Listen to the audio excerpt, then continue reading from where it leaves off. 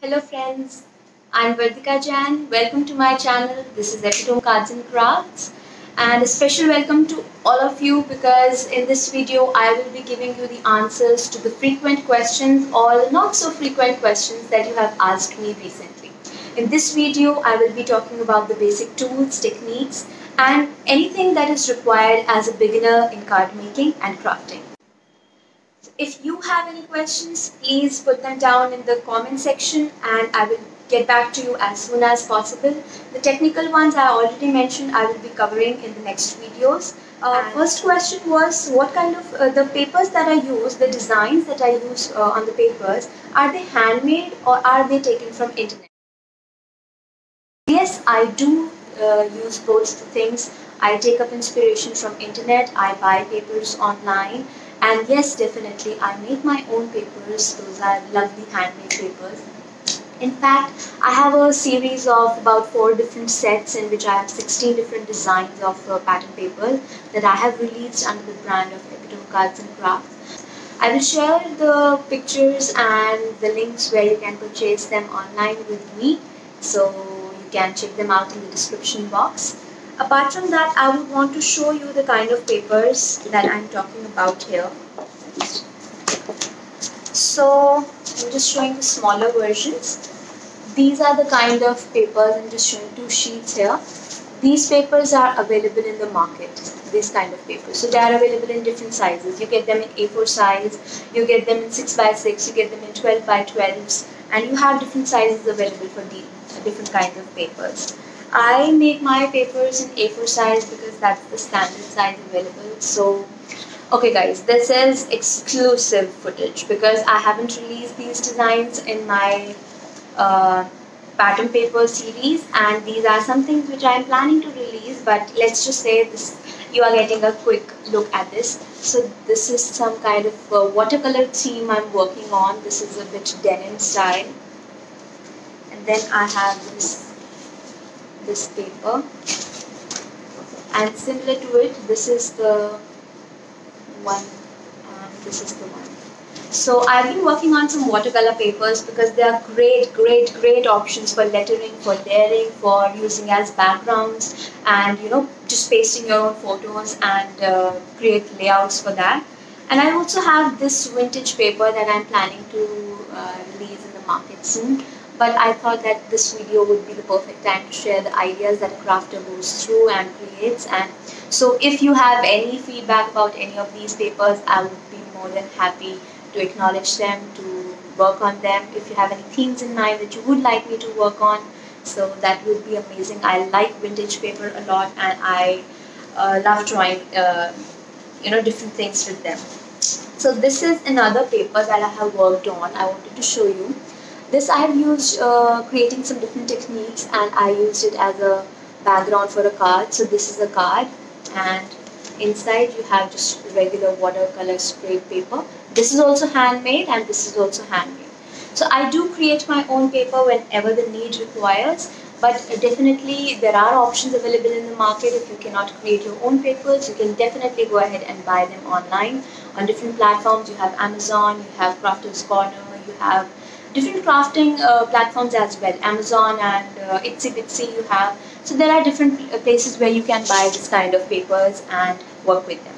So coming to the next question, sometimes the basics, something like the basics, you need to get started with papers, which pens, and even the gum. Regular gum doesn't stick and it might not work well. So regarding the basic tools for making a card, you do not have to go anything that is fancy. You don't have to buy expensive tools. You do not have to invest a lot of money. Whatever you have at home can be super doable, and you can create amazing, in fact professional level crafts with that. So the tools that I use and I would recommend you using while you're making a card is what I'm going to share now. When it comes to your paper, you do not have to think again. You do not have to think what kind of paper I should buy, where will I get it, or what kind of expensive paper will I have to purchase. You do not have to. So I use this A4 sheet ivory board paper. You can go to your local stationer and ask them, I need an ivory sheet, ivory board paper. They will provide you this. This is most commonly used by people who are into fashion designing. They use these kind of sheets for designing and drawing their models as sheets. They are thick in GSM. They are 280 to 300 GSM thick cardstock, and they are super good for your card bases. And this paper is not like it won't go anywhere. The material is really good, really good. So do not use chart paper or drawing paper for card bases. Use ivory board paper. This is a very sturdy paper that you can use for your cardstock. Now coming to the pattern papers I already showed you, they are a bit flimsy. You can actually fold them and they are not that hard or they are not that sturdy. But yes, you get cardstock that is 300 GSM as well. So you can experiment, find them out online, and definitely you can work with that. Now coming to the tools that we use, talking about pens, talking about the glue, talking about the scissors. I have basic tools that I was mentioning to you.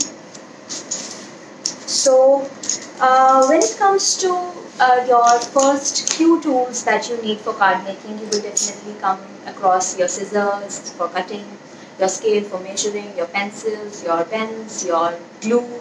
So these are the basic tools that you need for card making. When it comes to your scissors, I use these basic scissors that come in the market. It's from the Gorilla brand, and they are very handy in using. They have good handle hold, and I definitely would recommend that if you're using fabric as well, when you are using when you're cutting ribbons or something like that, keep a separate fabric scissor. Do not use the same scissors for cutting paper and the same scissors for cutting fabric, because they both the scissors do not yield to both equally. So when you're cutting fabric, keep that scissor separately. I have a heavy duty big scissors for this. I think this is from Munich brand. Munich is also a good brand that I have used, but recently I found these Gorilla scissors and they have been very useful. They are very durable and long lasting. So you can try them out as well. These are not expensive. I do not know the price exactly, but these are really economical. You probably might have them at home. So, and when it comes to your scale, when you are measuring your cards and you're drawing lines on that, please prefer a metallic scale. I do not recommend transparent plastic scales, because sometimes when you are using your cutters or you are striking that line, plastic scales get, bumps on them. If you hit them too hard on a surface, they will become rough edged, and the corners also break. So they are not very durable. These metallic scales are really durable and very, very easy to clean. So you can try this. If you're not using a scissor, you can definitely use a cutter. I use the Canex cutters. They are very good. I have this one which has this black cover going on it. So there is some lighting issue. I'm sorry for that. But these cutters are really, really good. They are very comfortable in holding. They are not sharp. They do not make your hand hurt. So you can use these as well. They come in different colors if you are particular about that. When it comes to your glue, please do not go anywhere. Do not think about any glue. Just get yourself one bottle of Fevicol. That's it. That's it. That's all that you will need to stick anything. When it comes to sticking fabric, yes, you can upgrade yourselves to different kinds of glues, but when it comes to sticking paper, any kind of paper, you need to stick a heavy embellishment, wooden embellishment, you want to stick any heavy paper item, you want to stick papers together, do not look anywhere else. I have tried different kinds of glues. I have tried liquid glue from different brands. I have tried double-sided tape. I have tried score tape. I've tried various tapes. They definitely have an edge in scrapbooking. But if you are looking for a beginner's guide for sticking anything, this is the gum that you need in your life. Fevicol is perfect for sticking anything. I have tried different things. Over the period of time, the strength of the bond of that glue, it wears off. For Fevicol, it doesn't. It stays for as long as the product, or as long as you do not burn that paper. So Fevicol is something that you need and nothing else. When it comes to pens, I have got the questions what kind of pens I use on my cards. So see, I use a lot of different styles of pens. I use microtip pens, I use brush pens, I use metallic pens, I use, I don't know, I use a lot of pens, I use markers, I use different kinds of pens. But if you are beginning, please just make sure that when you are writing your messages, or you're writing on the card front any sentiment, if you're particular about what kind of pen you want to use, you just need one pen that is waterproof ink or water resistant ink. So that is the only thing that you have to take care when you are using any pen. So that is, it does not smudge, it does not wear off, it does not fade, it does not bleed. So this is one pen that you can find online, or you can find it in a local shop. I found this recently. It's a Rorito Forcer Gel permanent waterproof ink. Rorito Forcer Gel pen. Can you see this? I don't know. So this pen is, I think, for 10 or 20 bucks, nothing more than that. But the thing that it has is, it is waterproof ink. So what you are looking for while writing your messages is waterproof ink. I prefer black pens, so you will rarely find me using any other color pen. But you can definitely try red, blue, green, black for color variation. Apart from this, I also recommend using Uniball pens. They are not that waterproof, but they are water resistant. Some of them are definitely waterproof. Yes, this is waterproof and fade proof, Uniball pens. So this is Uniball I Micro, and I also have a Uniball I Fine. So there are two tip thicknesses, which are fine and micro. Apart from this, I have this one favorite pen that people keep asking me. This is a V Pilot pen. This is a V Sign pen. It has a broad tip, and it really makes my lettering blossom. It just flourishes my letters. So this is a bold black pen. It also comes in green, blue and red. So you can try that. And to finish off my lettering, or sometimes, give that bling to my letters, I use these Zig painty markers. So they come in 3 shades. They come in 2 shades, like golden and silver. I do not know if it also comes in bronze, but I've only seen these 2. So Zig markers, these are paint pens, and they have this kind of brush tips. So you can see. And they are super good. They are super, I love them. I haven't gone ahead and found any other silver or golden pen once I found them. You can also find those light glitter pens in Uniball Signo. So you can use them as well. They are like the thickness of your regular gel pen. You can use that for light lettering or light message writing, or writing on sugar envelopes or something like that. They also do not fade off, but you have to let them dry a bit. When it comes to your papers, your tools, etc., this is that you will need.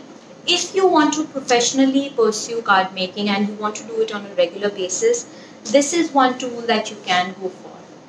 This is a cutting mat. You can find it online, or you can also ask your local stationers to get it for you. They can contact their wholesalers and get it for you. This is a silicone cutting mat, and when you start crafting or card making professionally, this is something that people go for, because it is a mat where you use your cutter and there are no marks left. Do not use a cutter on your tables or your sheets or your marble floor, because then it leaves those scratches and also destroys or harms the tools. So use this kind of cutting mat to cut down papers, and you won't have anything to destroy like that.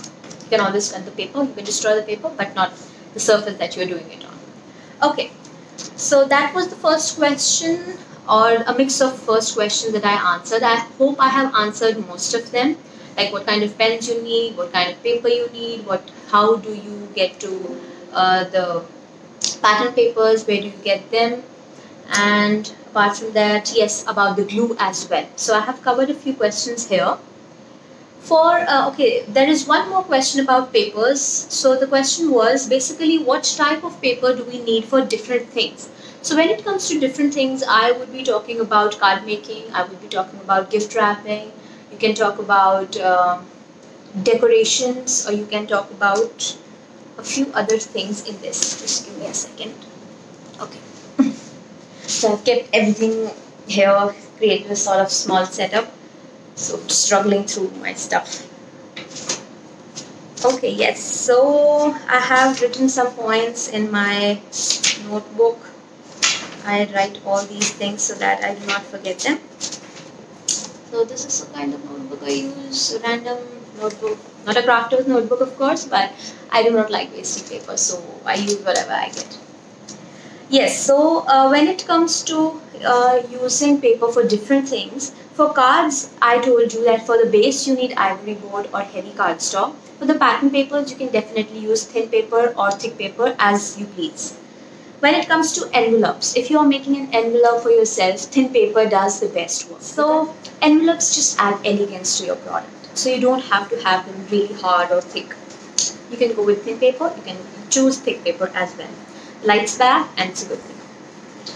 So for gift wrapping, you can use various kinds of papers. You can use cellophane, you can use transparent decorative paper, you can use tissue paper, you can use the matte thin gift wrapping paper that is available in the market. A little pricey as compared to those glossy sheets, but definitely a pick because you get a lot of designs and a lot of variety in that. And for boxes, for if you are making handmade boxes, please use heavy duty cardstock. Okay, so I think I've covered what kind of papers you need for different kinds of things. If you have any other question regarding this, please put it down in the comment section. I will look into it and get back to you. Coming to some of the other questions which are really challenging and a good one. So this question has been asked by a fellow crafter. Her name is Rita. She asked that when we buy pattern papers, so we all have gone through this as crafters, there are some designs which are not that good. Okay, let's be honest. Every design cannot be, wow, it's so pretty, I am going to make everything with this design. No, it can't be. So you buy that in packs, and there are a few designs in your stash which do not gel well, or which do not give you that kind of a vibe that you want to use them. So what do you do when you have that kind of pattern paper available in your stash? So if you do not want to use it in card making, if you do not want to use it in your best projects, that's okay. But you can definitely use those papers, and I'm going to quickly show you how you can use them. So there are a few projects I just wanted to share with you, and let me show you. You might say that these papers are good, but for me they weren't that great. Okay, so here is the first project. This was some animal print paper with golden glossy print. So you can see there is a tiger, there is this, I don't know, camel. No, it's an elephant. So there are different kinds of animals. I'm not a person who really loves animal prints. So I just went ahead and made these super cool envelopes. I have a few more, but I'm showing you these two here. And these are really good for sending out your cards, for sending out gift mail, for sending out goodies that you want to send to your fellow crafters, or packaging your products. So something fancy is always beautiful, and pattern papers, you might not like it, the other person might like it, so you can experiment with that. Apart from this, I have also made smaller envelopes. So these prints are something which were from the baby collection. I did not quite like this print, so I made these small envelopes. You can, put them together like this and create a small, note card kind of a thing. You can experiment as much as you like. So there is no limit to that. I also made a few tags out of the papers that I did not quite enjoy, or they were scraps for me. So I made this to and from tags here. On some I just gave that golden metallic, silver metallic border. So these tags are really good when I am sending out gift mail or sending out couriers to my customers.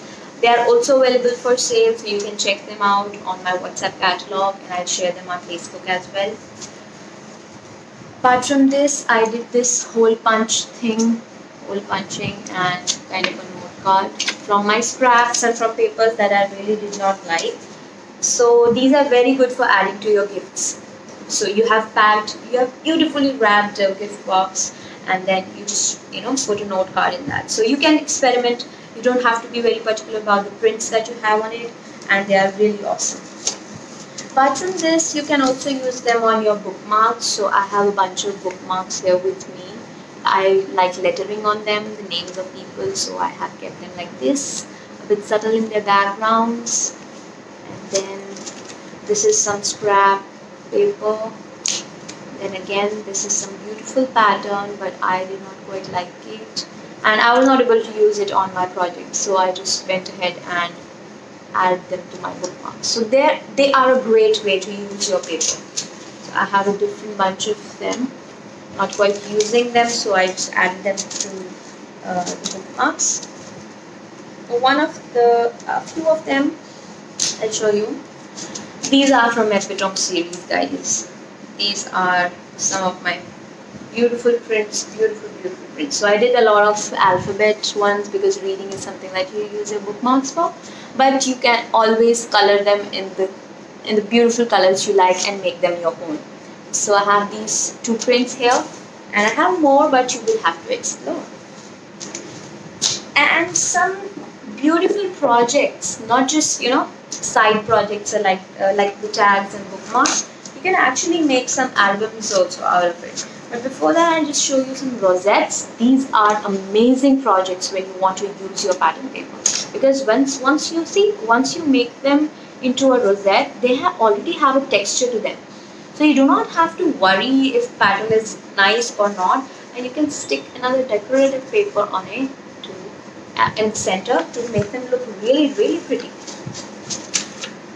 And these are very easy, and we also have a video on this on my channel. You can check this out in the description. I will add that link. And this is the project that I was talking about, your mini albums. So I did not like the prints of this paper. So these were too basic, or this was too glossy and shiny. So I was not able to use it on any project. So I made this little album out of it. So I just punched out some elements and then tore a dictionary paper and then wrote love on it, and I made this album. It also has pockets. So if you want to see, it has this pockets kind of thing, and each page has its own pockets. Now I've added small elements to it, and see how many folds it has. 1, 2, 3, 4, and this is all out of a 12-inch by 12-inch sheet. This is how you can use your not so cool pattern papers and make something really nice and use them. So you can use your not utilized pattern paper like that. See? You can use all sorts of papers. It's just about the color theme that you've chosen. So here it is vintage, brown, yellows and black. And you can choose any kind of theme. I have a video on Facebook where I conducted a live session for about an hour where I showed how you can make a basic card. You can check that out because that will cover your basic tools, basic techniques, how to balance your card and everything in that. So do not forget to check that because it's a very valuable video where I have shared my secrets, how I do things when I make a card. Okay, apart from this, there are a few other questions regarding pens, regarding for calligraphy, regarding cutting papers, and a lot of them. I will answer them in the next video because I think this video has taken too long. So please stay tuned and I will get back to your answers really, really soon. And I will answer all your queries. Please do not go anywhere and click on that bell icon when you subscribe to my channel so that you do not miss out that second part. And I wish to upload videos every Friday, so don't forget to like, share and subscribe to my channel. I hope you loved this video. There were useful tips that you got, and if you have any questions and if you like this video, please put it in the comments. Thank you so much for joining in, and I loved interacting with you. I hope to interact with you more, and happy crafting. Have a good day. Bye.